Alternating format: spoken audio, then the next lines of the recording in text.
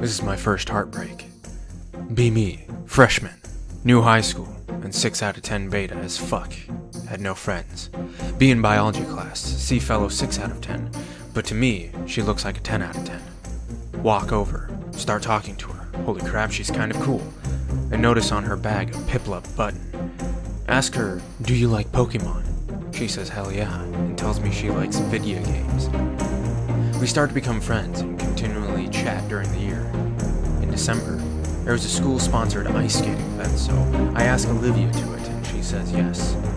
We went there, and it cost $3.25, so I paid for both of us with a 10, and gave her the change. We have a good time there. Me and her are actually having fun. We almost had a moment. Nothing happened between us. Happened there. I was afraid she didn't have the same feelings I had. Fast forward a few months.